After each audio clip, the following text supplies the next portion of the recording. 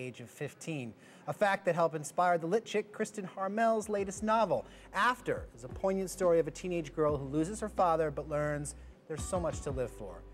Here to tell us about it is Kristin. Good morning. Hi. Welcome back. Thank you for having me. So this is a wonderful story, and this is your second book, by the way, that's specifically geared toward teenagers. Exactly. I've written 4 books for women and 2 books for teenagers. And this one, as you said, is about a girl whose father has died before the book begins.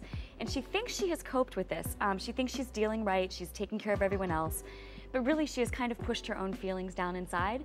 And it's not until a cute new mysterious boy named Sam comes along that she's sort of forced to confront her feelings. Okay, so even though it's just a great overall story for a girl to read, it does really have these great underlying messages about coping with these kind of things. It does, and you know what? A lot of people have said to me, is it just for kids who have had a parent die?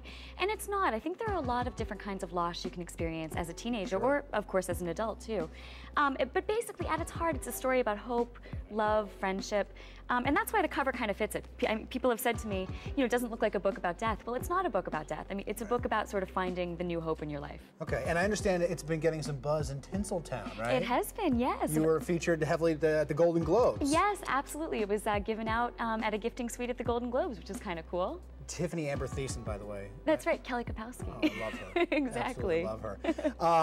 And talk about the real life experience that you had that led to part of the inspiration for the book. Well, I've been a contributor for People magazine for, gosh, about 10 years now. And a few years ago, I wrote a story for People about an organization called Kate's Club, which is an organization for grieving children. And through spending time with them, I was sort of able to see some of the different emotional experiences people go through after losing a parent. And that was, I think it really just inspired it. It got me thinking and inspired this book. Okay, well, you know, you have so many fans of your books. I'm sure that this will be no different. This will be a huge hit for you.